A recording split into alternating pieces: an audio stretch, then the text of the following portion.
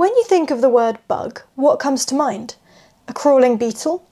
An army of ants?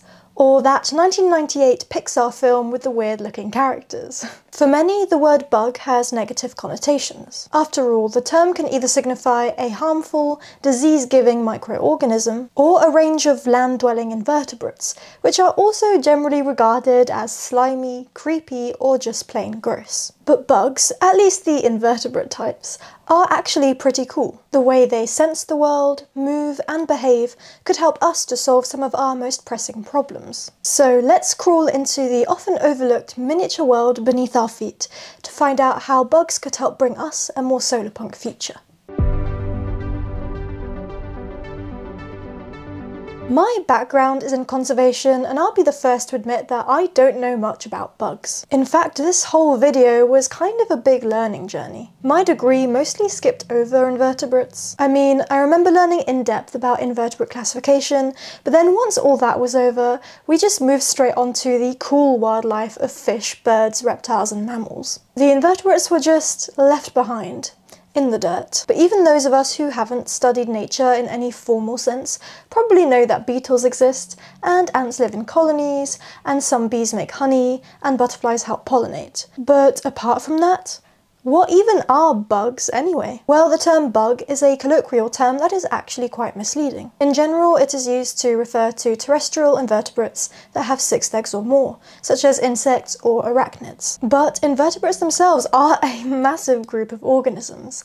After all, it's estimated that 97% of all animals on Earth are invertebrates. Insects alone are a class of hexapod invertebrates, and it's estimated there could be between 2 million to 100 million species of them. Recent research has landed on about 5 million species of insect being the most accurate estimate. Yet of those 5 million, only 1 million are actually named and described by science. That means a rough estimate of 4/5 of all the insects on the planet could still be unknown to us. Unfortunately, as with most other life forms on Earth, insects are in a bit of an extinction crisis. In 2019, it was found out that more than 40% of insect species are declining, and 1/3 were endangered, with the total mass of insects falling by 2.5% every year. In 2023, estimates of the total number of insect species at risk of extinction doubled to 2 million. So yeah, if there really are 5 million species of insects in the world, as scientists estimate, almost half of them would be at risk of extinction right now. That's not good. I mean, insects literally do everything for us. They pollinate plants, which includes our food.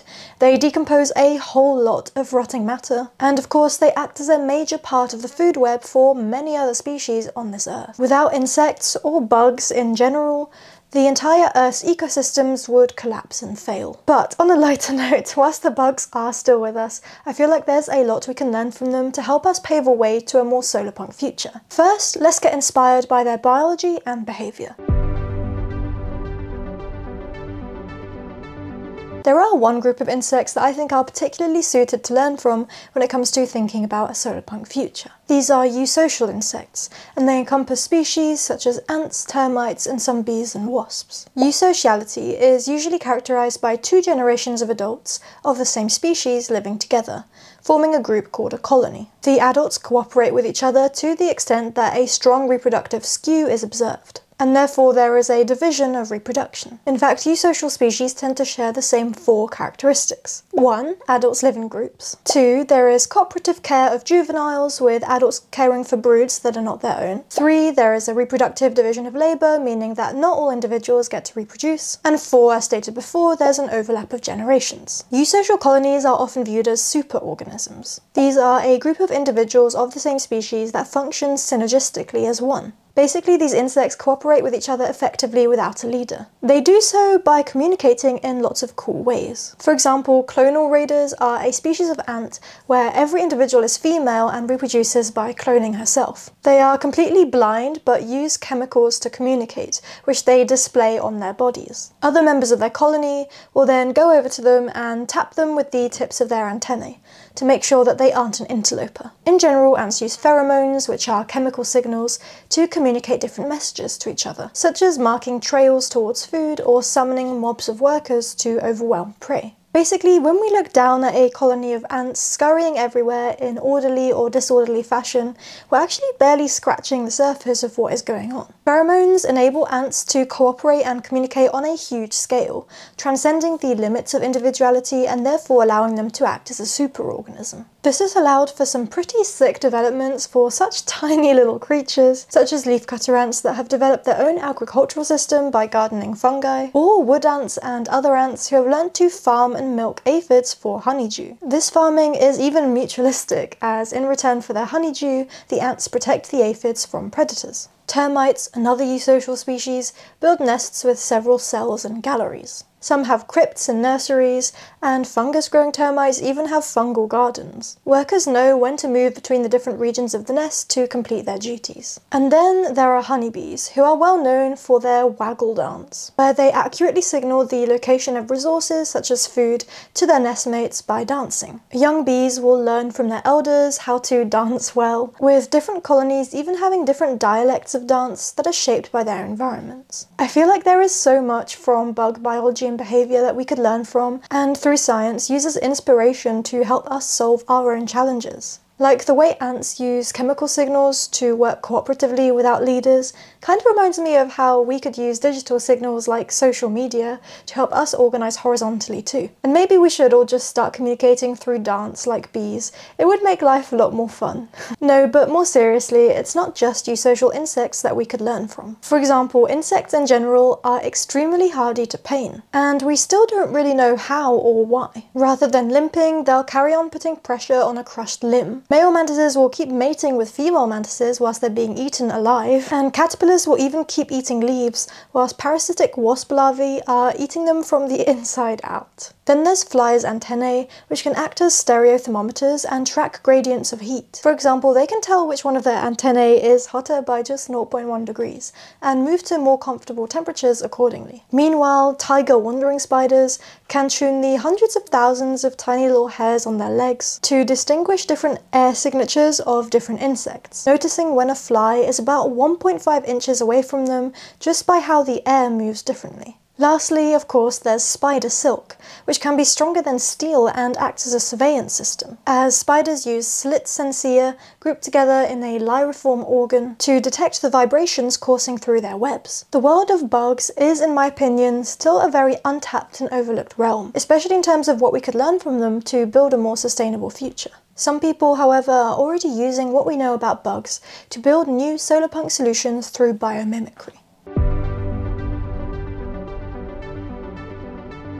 Biomimicry is the process of solving design or innovation problems through being inspired by nature or natural processes. Many scientists, researchers, architects, and even astronomers have been inspired by the world of bugs to develop new solutions to some of the more technical challenges we face. For example, termite mounds have been used to inspire energy-efficient buildings, such as the Eastgate Centre in Zimbabwe. Termite mounds are complex structures of tunnels, channels, and chambers constructed from soil, water, and the termite's own saliva. Older research suggested that termite mounds maintained stable internal climates by having a physical structure that enabled passive airflow.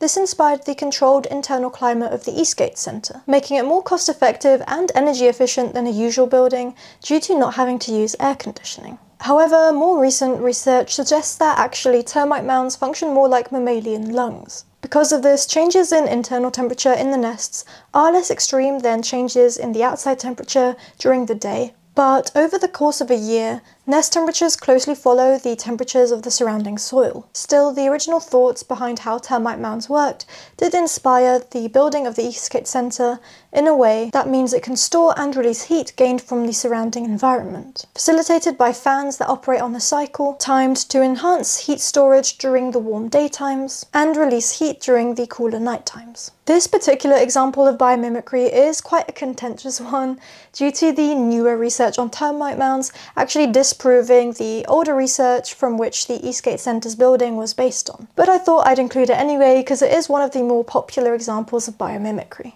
Meanwhile, mosquitoes might be the poster child for bringing disease and harm, but it turns out they can actually help our health too. Mosquitoes' proboscises are the spear-like parts of their face that they use to feed on nectar, and for female mosquitoes, blood. The proboscis acts as a very effective needle-like device that reduces the displacement and deformation of the surrounding soft tissue. Scientists have thus used inspiration from mosquito proboscises to help conduct needle biopsies at cancerous sites without moving the surrounding soft tissue. They took inspiration from the harpoon-shaped notches at the needle tip of the proboscis, as well as the motion of the needle cannula when inserting, allowing much better biopsies to occur. Moving from health onto clothing, springtails are covered with tiny pillar-like protrusions, as well as a waxy non-polar substance, which helps them to be super waterproof in their environments due to water rolling straight off them. This has actually inspired new, more environmentally friendly waterproof material for coats, using nano-textured filaments to create a non-polar fabric, which is covered by a breathable membrane that is made of the same material as the filaments, meaning the final waterproof clothing is much easier to recycle than its normal counterparts. But we've got a lot more than just health and fast fashion issues to contend with. After all, the changing climate is bringing about increased water scarcity. Luckily for us though, the Namib desert beetle can actually extract water from fog using different patterns of bumps and channels on their shells. The bumps accumulate droplets of water, which then roll into the channels as the beetle leans forwards and straight into the beetle's mouth. This works because the bumps and channels are a mixture of hydrophobic, meaning water repelling, and hydrophilic, meaning water attracting. Researchers have now started developing various structures which emulate the beetle's shells to allow us to collect water from fog too, such as using hydrophobic copper mesh bound to hydrophilic cotton, alongside sustainable cellulose films with both hydrophobic and hydrophilic regions. And it's not just climatic problems that bugs could help with, but also human-wildlife conflict. For example, millions of birds are currently killed a year by flying into glass because they can't see it. But one company has actually used spider webs to help prevent this issue. The glass has a patterned ultraviolet reflective coating, which is very visible to birds, but pretty much transparent to us humans, inspired by the ultraviolet reflective silk strands in some spider webs. And lastly, if we want to switch up our attentions to space, it turns out that moth eyes could come in pretty handy. The very fine array of small, tapered cylindrical protuberances in moth eyes actually reduce reflection, allowing a lot more light to be absorbed. Well, NASA have used this concept to develop better technology that can allow us to photograph astronomical objects with a much higher sensitivity than we could before. So overall, I think bugs are pretty cool. Despite being surrounded by negative perceptions, overlooked, and at the same time being incredibly at risk from extinction, their behaviour and biology has already inspired many new technologies. And there is still so much we could learn from them. So, whilst trying to build a more solarpunk future, maybe we should turn more of our attention towards the tiny world beneath our feet. What's your favourite bug? Do you know any other cool examples of bug biomimicry? Let me know in the comments down below. See you in the next one. Bye!